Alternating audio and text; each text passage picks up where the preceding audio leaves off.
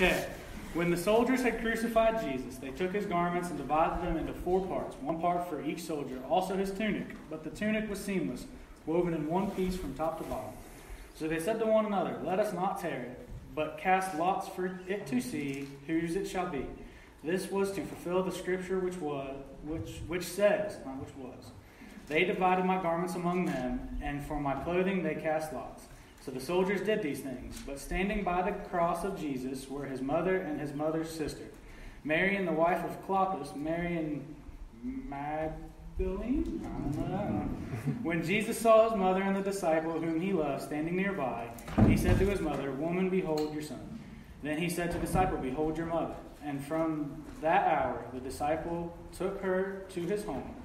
After this, Jesus, knowing that all was now finished, said, to fulfill the scripture, "I thirst." A jar of sour wine stood there, so they put a sponge full of the sour wine on a hyssop branch and held it to his mouth. When Jesus had received the sour wine, he said, "It is finished."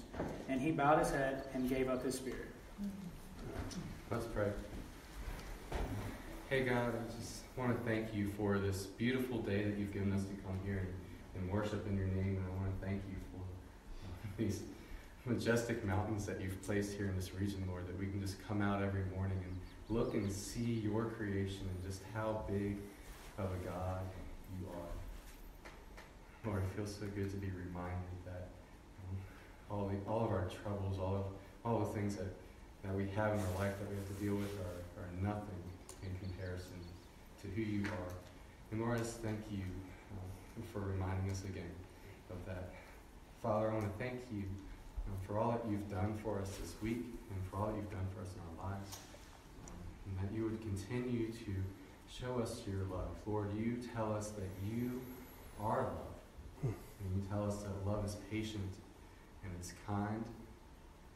It always protects and it never fails. So Lord, I thank you that you always protect us. You never fail us. You're always kind and patient with us when we stumble. And Father, just continue to bless us and continue to be with us. Fill us with your Spirit, Lord. Fill this place with your Spirit. And show us who you are. Shine your light upon us, Lord, today. I thank you most of all for what you've done for us on the cross, Lord. Yes. That you came and you gave us our freedom. Not freedom to do whatever we please, but freedom to come and worship you and to be your children and to be a part of your family, Lord. So just thank you for all you've done. We love you. In your name we pray. Amen. Amen. Amen. Thanks, guys. I want to invite you to open your Bibles to John chapter 19 as we go through this. And certainly, there's no doubt in the providence of God bringing us to this point. You know, it's funny, and I make a joke, and I say it a lot, and maybe it's kind of true.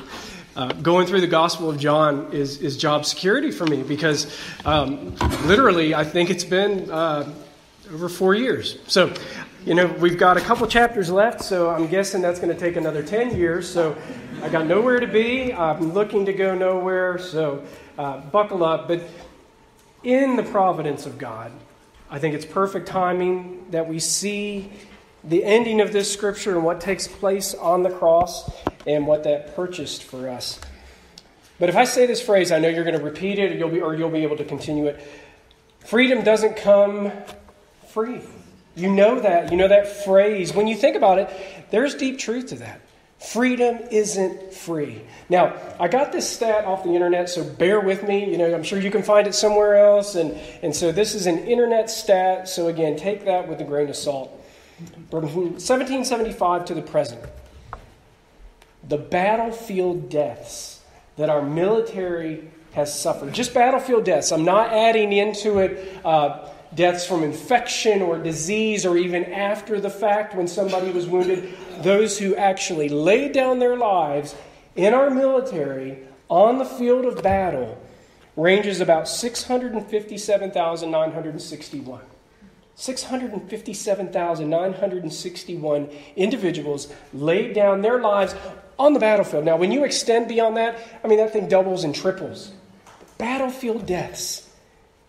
So I hope that this weekend, as we celebrate the freedom that we have in this country, you recognize without a doubt, freedom is not free. Amen. It's not. Last night, I opted out of the fireworks in Thomas. It's just too late. Praise the Lord for what they do there, but thankfully a willing and loving wife allowed me to sleep on the recliner after a busy day yesterday, and I didn't have to go to that. But thankfully, I have a mother, not you, Fran, sorry. It's not you. But I have a mother who enjoys spending a lot of money on really big fireworks. And so she brings those up, and we got to light those off, and Evan stuck around. So Evan and I are lighting these fireworks off last night. If you heard anything in the valley, there's a good chance it was us. My favorite one was the metallic crocodile. Yeah, the metallic crocodile was a beast. 25 of these jokers were shooting up, and then the last one shot about 3 or 4 at the same time in just this little mini finale. But I thought of something. Evan would walk up with me, and let me tell you something. Be careful with these, because the exposed wick on those are about 2 inches, and it was dark, and so I'm lighting this thing, and let me tell you, when that thing lit, I lit out of there. I'm running for my life. And I think that's maybe part of the enjoyment when you light your own fireworks. You get that thrill of what's happening. But as I'm running for my life away from these, and Evan's like, Dad, run! And I'm getting out of there, I stopped, and I turned around when I knew I was kind of at a safe area and watched it shoot up. And just for a moment, I saw that rocket shoot into the air and bursting. And I thought of the Star-Spangled Banner, and I just paused for a moment and kind of placed myself on the field of battle and remembered freedom isn't free. The freedom that we're enjoying, and it's good to celebrate it. Yesterday, Mountaineer Days, it was awesome. The parade, things are going to be going on the 4th of July that we will celebrate, and picnics and all these things we do. It is important to celebrate the freedom that we have. But I want to tell you something. It's really, really easy to get lost in the midst of this and forget really what it's all about. We can get lost in the fireworks and the parades and the fun time with firemen's challenges and all this stuff and forget that it's about freedom that we have in this country. And so I was thankful for just a moment in running for my life to take a moment and just reflect on that freedom isn't free. But here's the reality of that. I want us to let that translate into the Christian life. And remember that the same is true for you if you are in Christ, if you have come to faith in Jesus. And what I mean by that is you have looked at the cross. And I don't mean physically looking up at the cross. What I mean is you have looked at the cross through eyes of faith and recognized that a sinless God in the flesh took all of his sins, all of your sins, none of his, all of your sins upon himself as your substitute. You crowned him with your sin, and then therefore all of God's wrath poured out upon him in that moment to die completely for your sins as your substitute. And in so doing that we trade him our sinfulness, and he gives us our what? What do we get in return? His righteousness. So that's what it means to come to faith in Christ. And so I hope you recognize, if you are a Christian today, that the freedom that you have in Christ certainly was not free. Amen. We need to remember that as well, because we can get caught up in the Christian life. Yesterday was an awesome time of service, and we're praying with people, and I was telling Matt and just rejoicing because, like he shared, there were times where people didn't want prayer. And we prayed with them anyway. There was a time where I had a guy who said, I said, hey, can I pray for you? He said, no, everything's good. I said, awesome, let's praise God for that. And we prayed and praised God for that. But here's the reality in that. When we do that, what we're doing, and maybe somebody's far off from God, but just for a moment, we usher them into the throne room of God. By God's grace and through the blood of Jesus, we come boldly into that. We have freedom, as Devin prayed, to be able to do that. And maybe somebody's resistant, but guess what? If they're praying with us, then whether they're a participant or not, they're carried along into the presence of God, just for at least that moment. And that's huge, because there's value in them. There's not one person that we run into in our lives that hasn't been created in the image of God. Not one. And there's not one person who's still breathing who is beyond the ability to be saved. Not of themselves, but through Christ. And so it's easy when we're in worship and when we're in service to get caught up in all of the mechanics of it. But to lose the reflection on freedom that we have in Christ, salvation, it wasn't free in the sense that somebody had to pay for it, and it was Jesus. So what I want us to do today in our worship time is just stop. Worship Sundays for me, they're my busy day. I'm running crazy, 5 o'clock, bam, bam, bam, doing all this stuff. And don't get me wrong, I love it. But there are times where I need to just stop, step back, and reflect. I'm a child of God because of what Christ has done for me. But yet He paid the price for me. I need to reflect on that. We need to reflect on that. So as we come to our scripture today, there's 3 things I want us to see from this. And it's going to be kind of divided up sort of in characters. We're going to see the soldiers, and then we're going to see those who were gathered in front of the cross. We're going to see Jesus' mom, his aunt. We're going to see the disciples that are there as well. And then finally, we're going to see Jesus. But I want us to see kind of what they saw. What were they seeing when all this was going on? Through the soldiers, we're going to see that the world, through the crucifixion, they saw victory. They saw triumph. They saw something in that they had won. Satan thought he had the victory in the crucifixion of Christ. But the family that had gathered, in the actual physical family of Jesus, but also the family of God, they saw defeat at this point. And you may find that shocking, but as we get into this, you're going to realize as they're looking at Jesus die on the cross, more than likely they were seeing defeat. But what did Jesus see? What did the Savior see as He's there dying on the cross? He saw freedom. That's where His perspective was. That's what He knew He was purchasing. So we're going to see how the world saw victory, the family saw defeat, and the Savior saw freedom. So let's jump into this. To the victor goes what? The spoil. Come on, we got to wake out there. To the victor goes what? Yay, thank you. Brian, is Brian in here? Is he awake? Brian told me he kind of goes to sleep. I told him I'm going to call him out. Is he out there? Okay. That's why if you drink coffee downstairs and you get decaf, you really get caffeinated. No, I'm just kidding. I wouldn't do that to you. To the victor goes the spoils. You know what that means? Young kids, you know what that means? It basically means if you win in battle, you get more than just victory. You get stuff. You ever watch Pawn Stars? You guys ever watch that show? When somebody comes into the pawn shop and they've got like a German rifle from their great-grandfather that came over in World War II, how'd they get that? To the victor goes the spoils.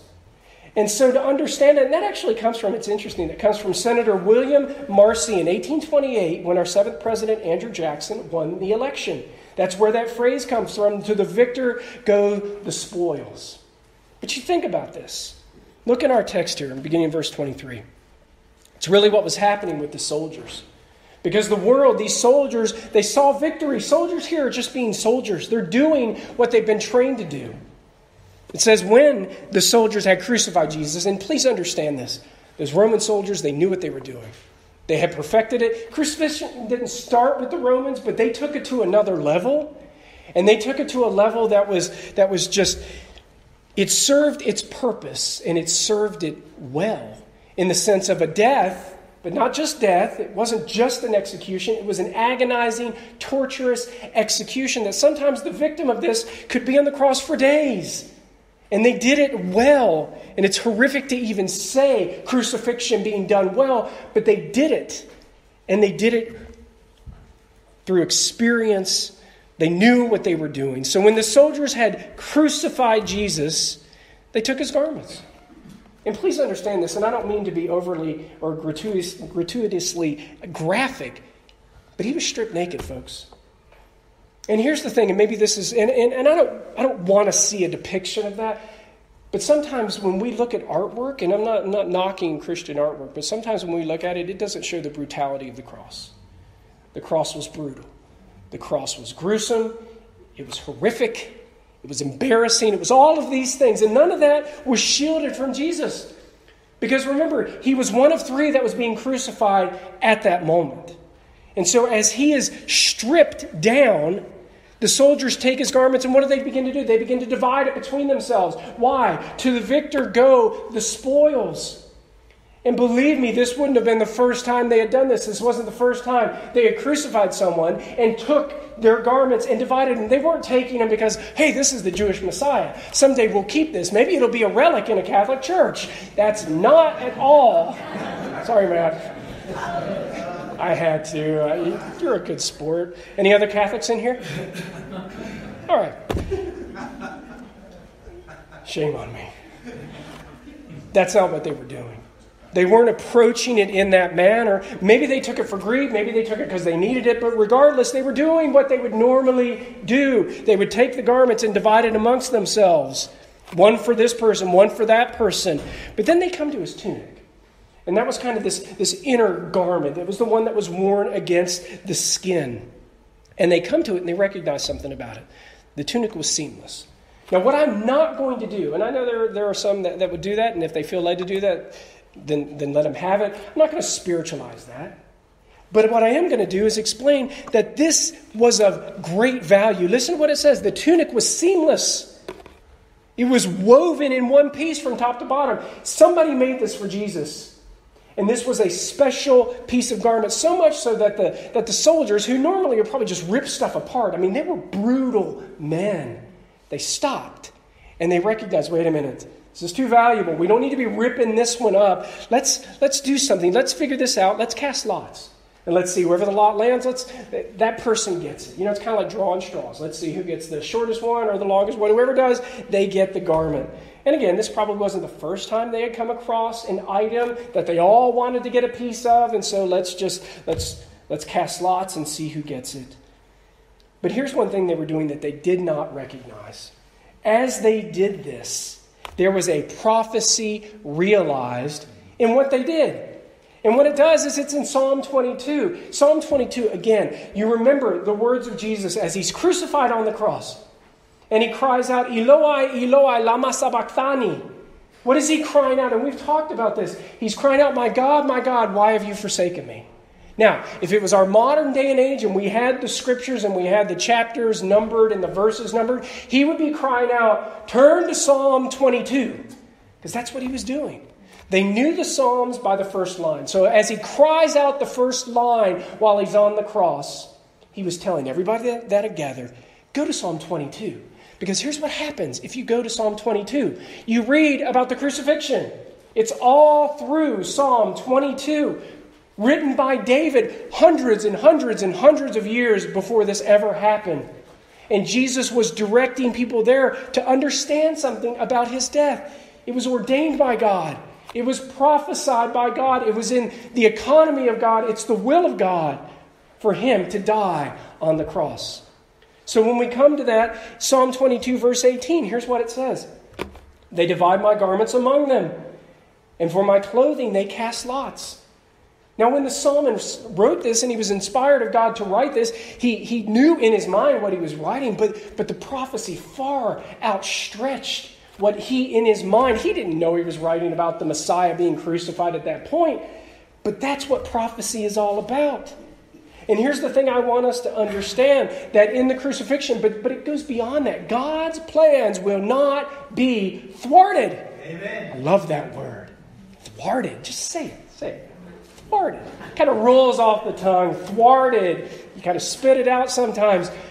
It means prevented. It means nobody's going to stop the plans and the will of our God. It was his will that his son would die on the cross. That was part of the plan. Don't think that things ran off course, that things got off the rails. That was the plan. There was no other plan. Jesus said it in the garden, Father, if there's any other way, take the cup from me. And then we don't know how long the pause was, but I'm sure there was a pause. Nevertheless, not my will, but your will be done. There was no other plan. He had to drink of the cup of our sins. He had to drink it in full in that they were placed upon his head, the wrath of God for our sins. He had to drink that in full so that when we come to faith in Christ, when you reach out in faith and take hold of that, the grace that's extended to you, there is no more wrath left for you. God isn't some kind of magician that holds just a little vial of wrath behind his back and says, hey, I know you came to faith in Christ, but there was one sin that wasn't atoned for. If that were the case, then we would still spend all eternity in hell.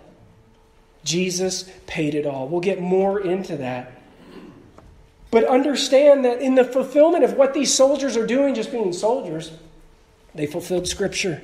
They fulfilled prophecy. And how do you know prophecy was from God? Is that it came to pass.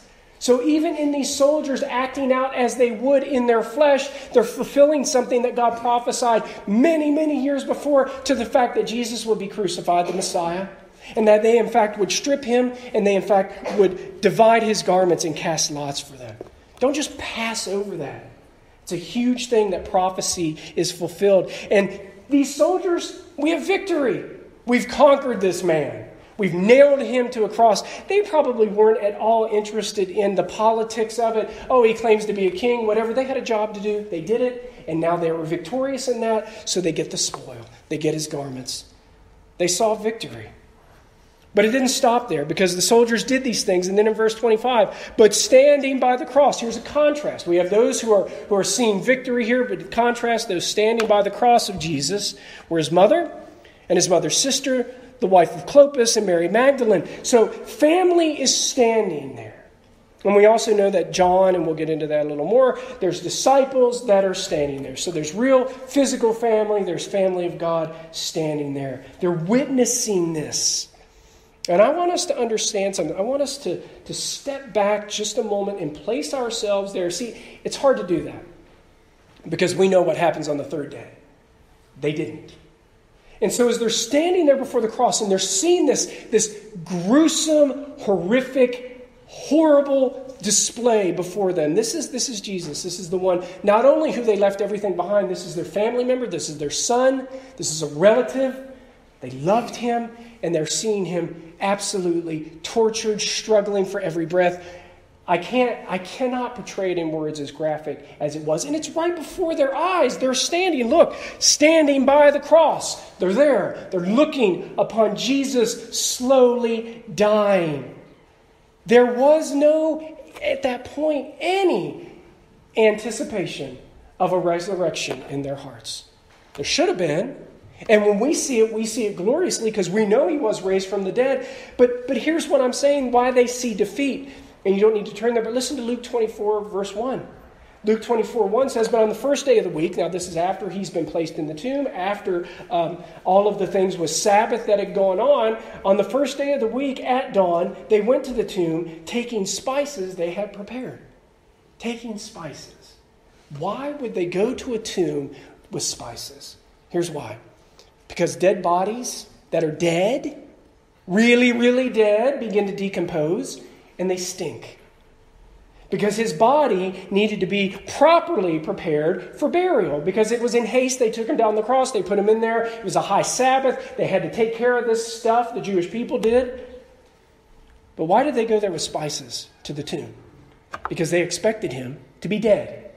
Understand that. They went to the tomb on the morning that we get up early. That's why we have sunrise service. We get up and we celebrate it. They went there with spices to prepare a dead body properly for burial. So even though countless times Jesus told them, I must go to Jerusalem. I will die, but I will be raised from the dead. They just didn't get it. And who can blame them? Please don't be arrogant and, man, I would have gotten it. I don't think you would have. And I don't think I would have either. But praise God, we're on the opposite side of that. And we do get it because we look back. But I think as the family is watching Jesus, their loved one, the one that they had believed in as the Messiah, dying, I think in their hearts they saw defeat. They saw this gruesome spectacle of an execution. And here's the thing, and Ryan, you kind of hit on this on Tuesday night. Teenagers, be shocked by the death of Christ. You guys have seen so much, and a lot of it's not good. Adults, we're probably in the same boat. But when we come to the death of Christ, we need to absolutely be shocked by this. It was a horrific death in the physical sense, but the spiritual aspect of it, we should be in awe of what was taking place. We should be shocked. Don't just treat it as normal. If you're in church for a long time and we talk about, and let me tell you, every Sunday, I believe this, I hope this is true, we get to the cross. Because if we ever move out of the shadow of the cross, we're in trouble. And again, I want your life, my life, saturated with the gospel of Christ. So that when we go to things like Mountaineer Days and we're proclaiming Jesus, it's not this nerve-wracking thing. It is just an overflow because our lives are completely saturated with the death, burial, and resurrection of Christ. That's why we sing it. That's why we preach it. That's why you should read about it. All of these things. And so I want us to be in awe and shocked by this. Don't just treat it as normal. Don't just make it an Easter thing. It's an every Sunday, it's an everyday thing. But when we come to worship, we worship on Sunday because Jesus is risen. Every Sunday we gather on the first day of the week because he's alive. But I want us to see also on the cross, and I'll just kind of blow through this quick, Jesus cared for his mother. Jesus gives, and this is John. John is talking about himself, what a humble guy. He doesn't say, and John gave Mary to me, and I took it. He says, when Jesus saw his mother and the disciple whom he loved, that's John. All the church fathers and commentators who are much smarter than me, they agree that's John. I'm going to agree with them. That's John. So when Jesus saw his mother, Mary, and saw John, whom he loved, standing nearby, he said, Mother, woman, behold your son. And then he said to the disciple, he says to John, behold your mother. Remember, Jesus' brothers, they were believers at this point. And so Jesus wasn't going to just entrust Mary, who was a believer. Please understand that. She was a believer, just like you and I have to come to faith in Christ. She as well had to come to faith in Christ, her son. That her son died on the cross for her sins as well. And so Jesus gives Mary to be cared for by a brother in the Lord, by a believer to John. And then John adds a little commentary to it. And from that hour, John didn't resist this. From that hour, from that moment, the disciple took her into his own home. So John, if you ever wonder what happened to Mary after this, John was caring for her. As if, and in some sense, spiritually, she was his mother, because we should treat our older women as they are mothers, and we should treat younger women as sisters. This is what it means to be in the family of God. Jesus knew that, and he entrusted that to John. John knew that. Mary knew that. And so it's a beautiful picture of Jesus taking care of his earthly mother while he's there on the cross. But I find it interesting too, and I just don't want to pass over it. And from that hour, the disciple took her to his home. That's a personal testimony of John. John is saying, I did this. From that hour, I took Mary in and I cared for her. Because that's what Christians do. We care for one another. Yesterday, as we hand out water and lemonade and prayer and life books and tracts and all these things, why are we doing that? Because we care for people. We don't come home and we don't say, hey, God, look what we did. We shared the gospel, check. We don't do that. We don't scratch things up here in the pulpit and say, wow, we're adding to our list. We give praise to God because we care for people. We love people. We love because we've first been loved. That's why we do this. Because we want people to come to faith in Christ and be in that right fellowship with their Father. It's what we get when we come to faith in Jesus. We don't just get deliverance from hell. We get reunited with our Father forever and ever and ever and ever. And ever and ever and ever and ever. You can keep on going. That's eternal life. But I think when his family were standing there watching him, I don't think they were thinking, wow, prophecy's being fulfilled right now. Jesus has died on the cross. I don't think they were thinking back to that time when John the Baptist saw Jesus coming through and said, look, behold the Lamb of God who takes away the sins of the world. I don't think they were seeing that at that moment. I don't think they were thinking, wow, our sins are being atoned for, our ransom is being paid.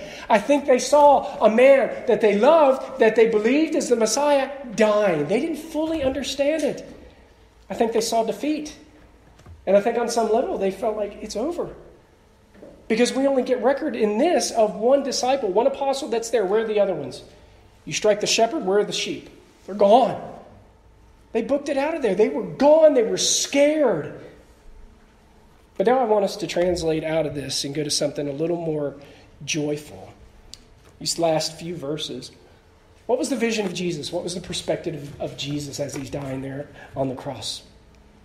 Verse 28. After this took place with John and Mary, and after the soldiers took his garments, Jesus, knowing that all was now finished.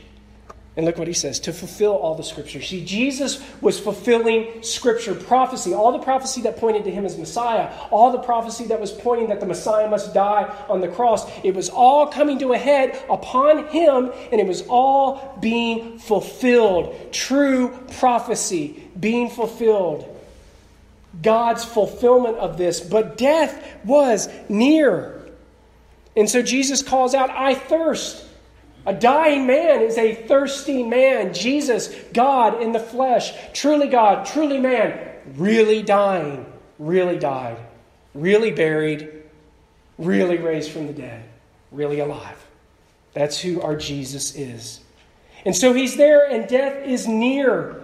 And the world is seeing victory. Satan is seeing victory. The followers are seeing defeat. And Jesus, from his perspective, knowing what's about to take place, he sees freedom purchased.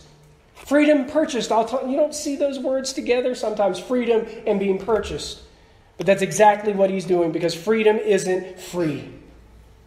Can you imagine for just a moment, and just try to imagine this, actually being a slave? And I mean really being a slave. And then being set free. What would that feel like? In a physical sense, what would that feel like to actually have freedom purchased for you?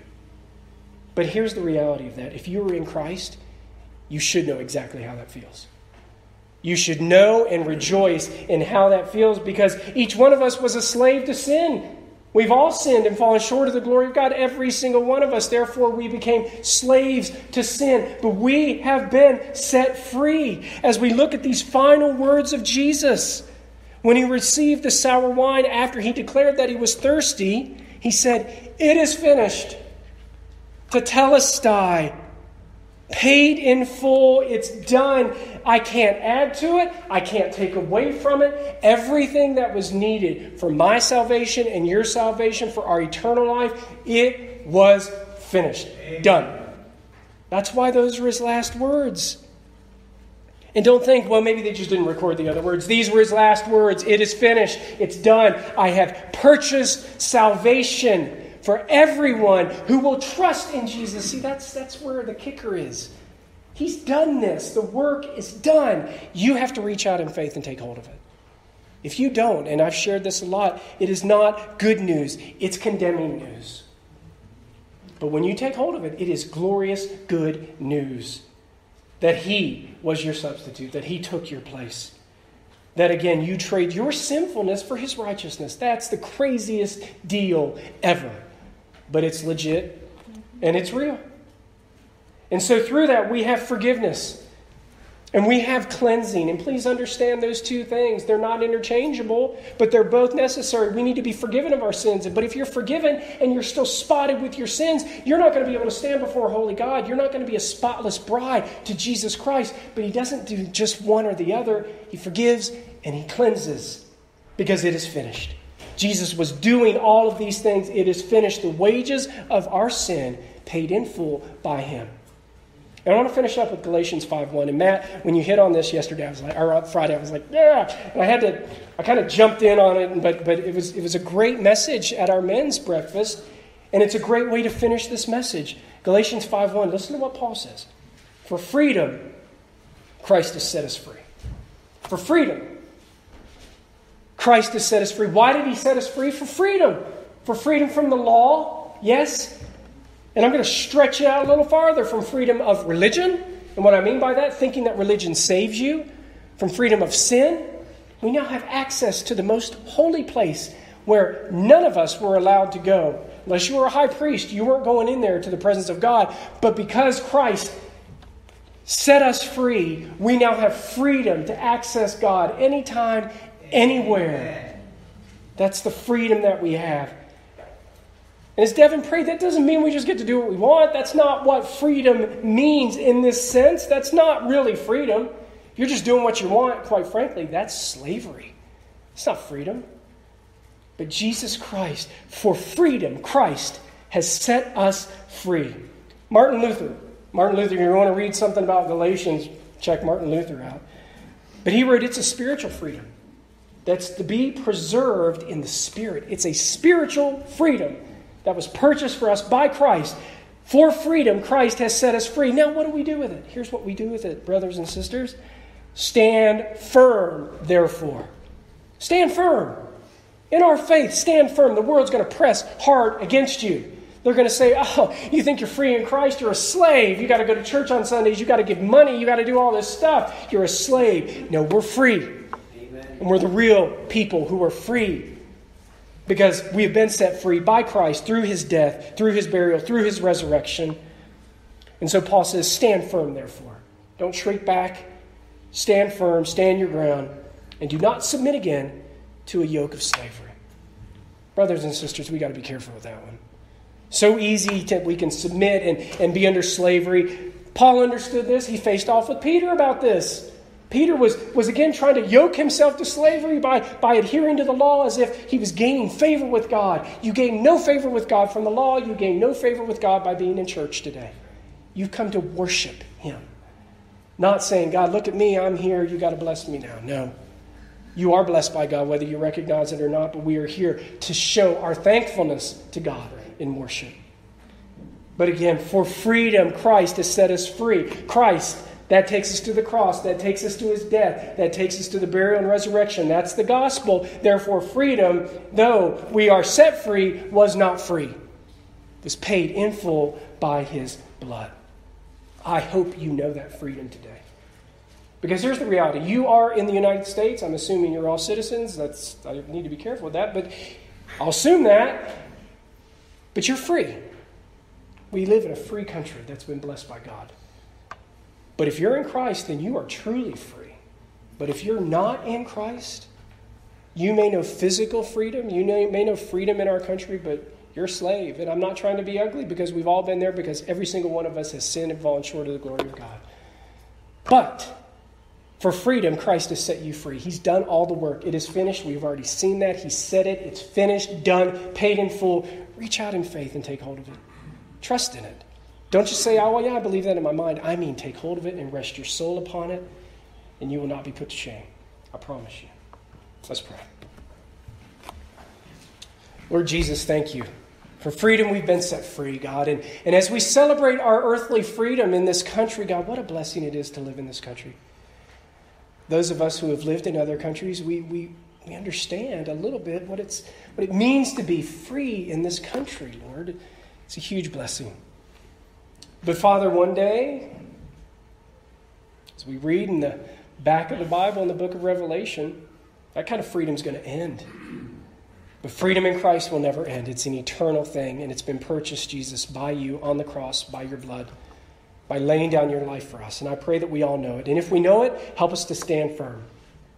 If we don't know it, then help us to reach out in faith. Father, you've got to draw us to yourself. The word says that. And no one comes to you, Father, except through the Son. And so, Holy Spirit, we need you to do that work in our lives and in our hearts. And so we yield this to you. Thank you for the freedom we have, Jesus. And we ask all this in your name. Amen. Amen.